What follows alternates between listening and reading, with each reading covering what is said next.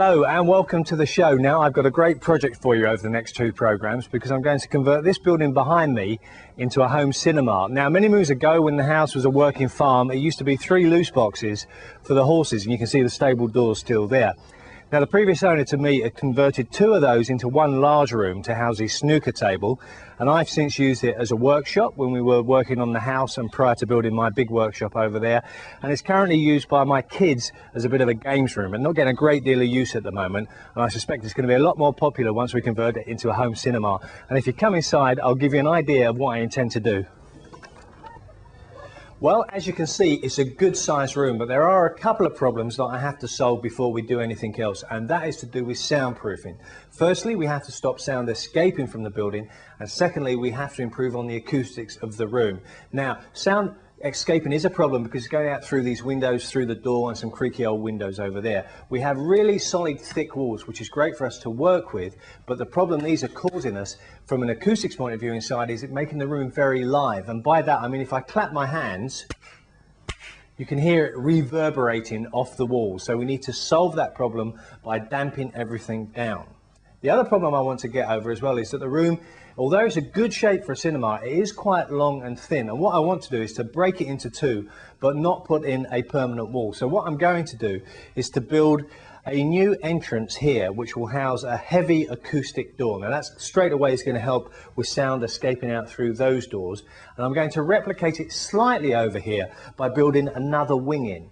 And what that will do is to give us two rooms effectively. This half will be the cinema, and this half we can still use for the boys to play pool in, and also for my youngest son to play his drums in. So how are we going to get around this acoustic problem? Now I spent a bit of time working in radio studios over the years, know a bit about that, and also I've done quite a lot of research recently. So how we're going to do it is to build a room within a room, and that's just going to be stud work. It's fairly straightforward construction.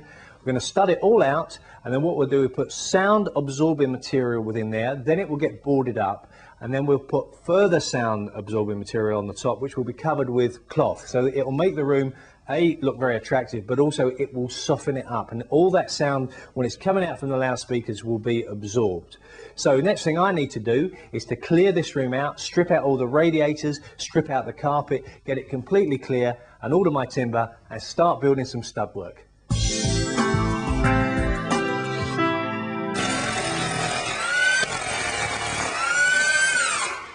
Boy, these old stable walls are really tough.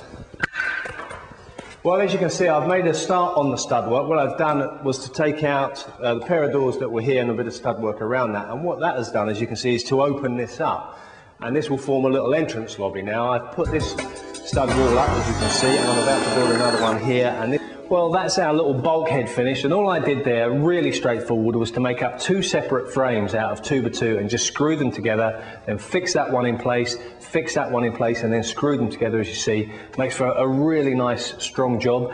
They will be filled with rock wool. Then this whole lobby area is going to be trimmed out with bead butt effect MDF. It's going to be really solid, coat of paint. It's going to look really neat and tidy, especially when we put a little spotlight in the ceiling. Now if you come over here, I'll show you how this wall system is going to work. Very straightforward. Stud wall we're just going to build all around the room.